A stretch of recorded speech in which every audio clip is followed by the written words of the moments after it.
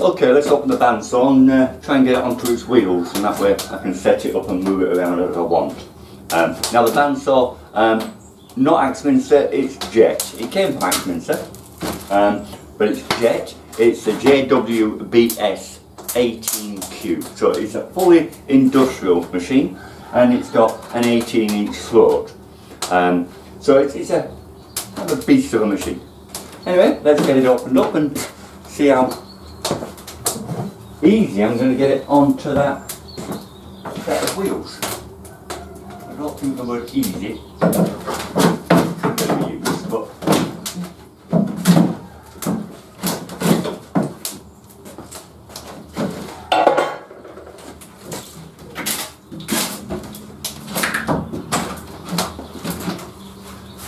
once I thought I had a lot of space.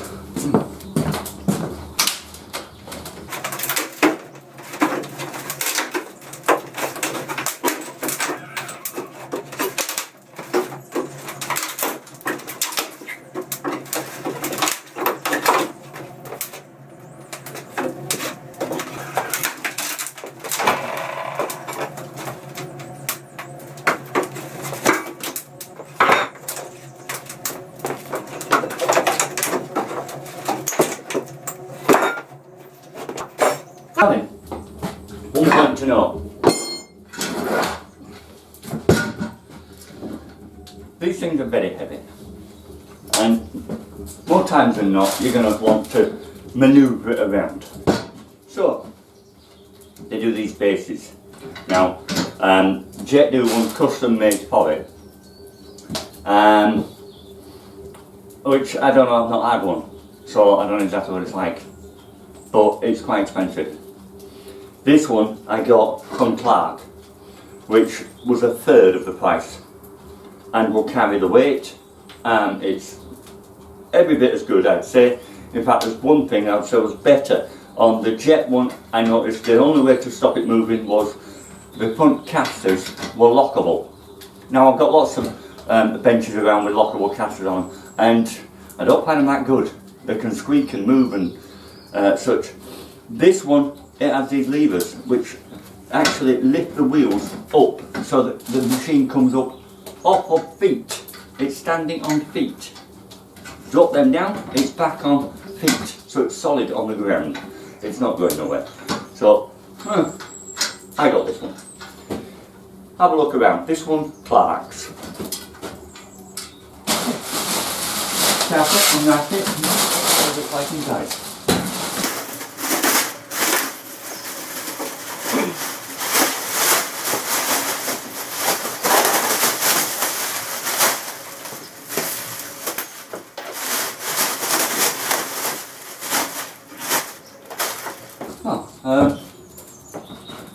Big. That's what it's like inside. Bolted down. Right, so I'm not going to put that back again. Right, well with it unbolted, the one down, let's get in that onto it. But first let's just check these measurements.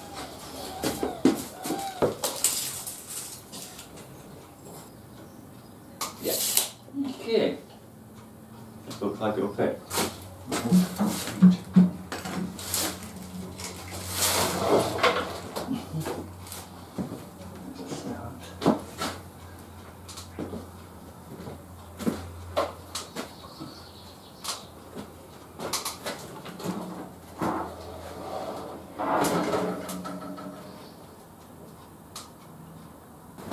Right, well, no, just too heavy for one person. I roped in the help of my mate Gary. He works for me on Solway Plumbers.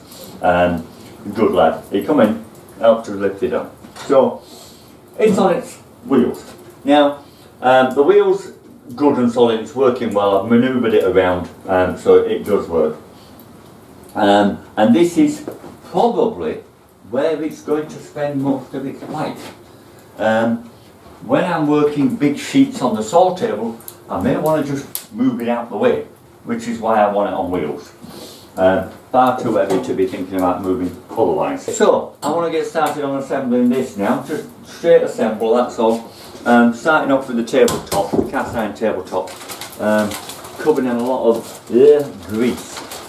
So we'll start off with some white spirit and just give that a good cleaning off before we do anything else. I'm cleaning this off with white spirit, and only white spirit would normally be nice, but this is like treacle on here. So cabinet scraper, nice and steady. It's cast iron, you're not going to cause any damage with something like this. Don't use anything sharp or like chisels or anything.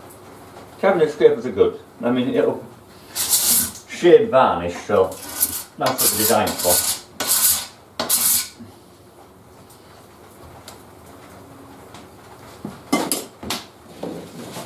I'll get all that off and then wipe it over with the white spirit until it's clean.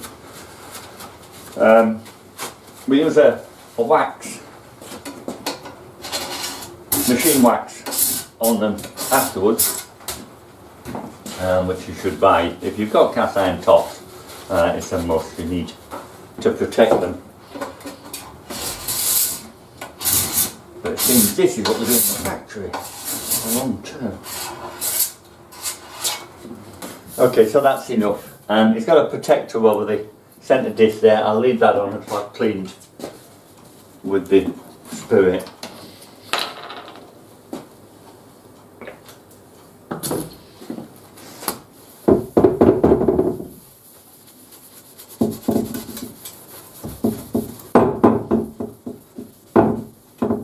Now once you remove this,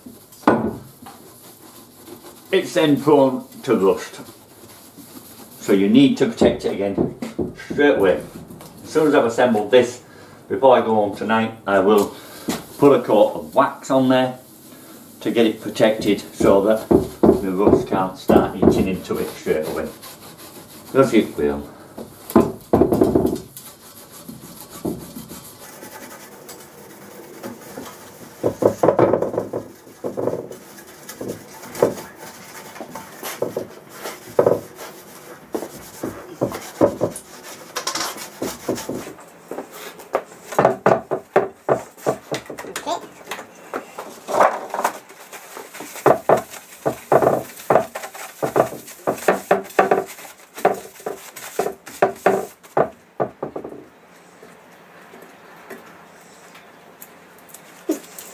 Okay, seems that needs some treatment on it as well.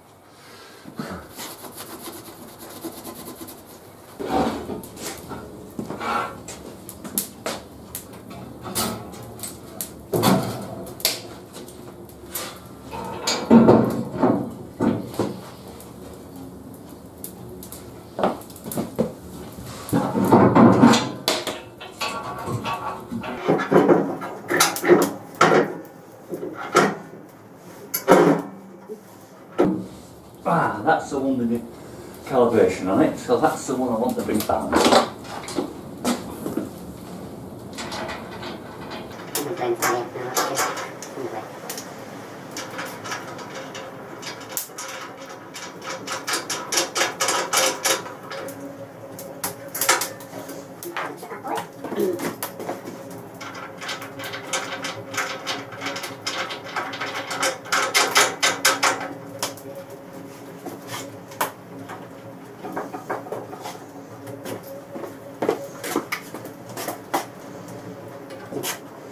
That's going to go there.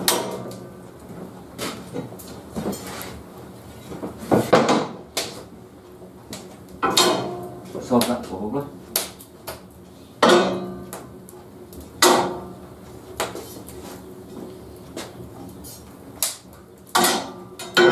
Nope.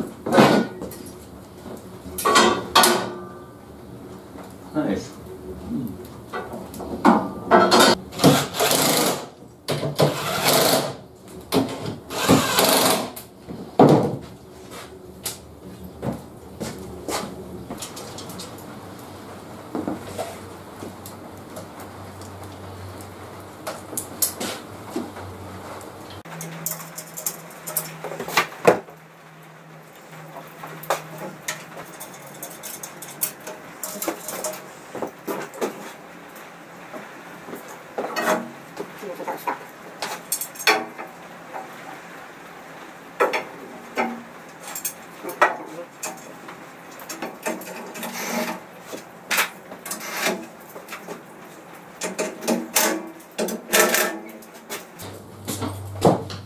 now for the bit pencil assembly. It seems straightforward enough.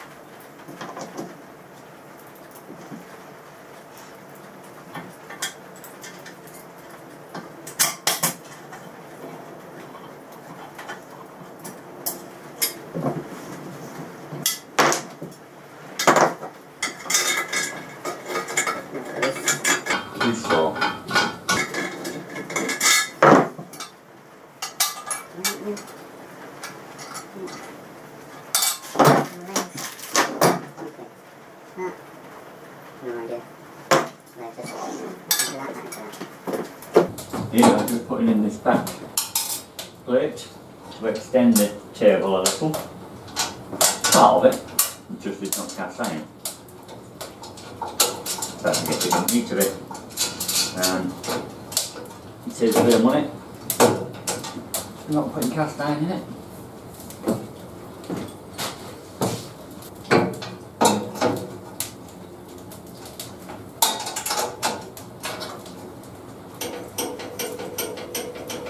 Measure off, you roll off, you'll hear if it's correct now. Better than sight.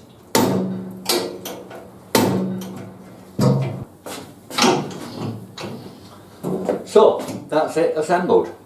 Now it's a case of take the book home, sit, study it, and come back tomorrow and calibrate everything. Get it all balanced up and a full understanding of what it does and what it should do, and if it does anything it shouldn't do, how to correct it.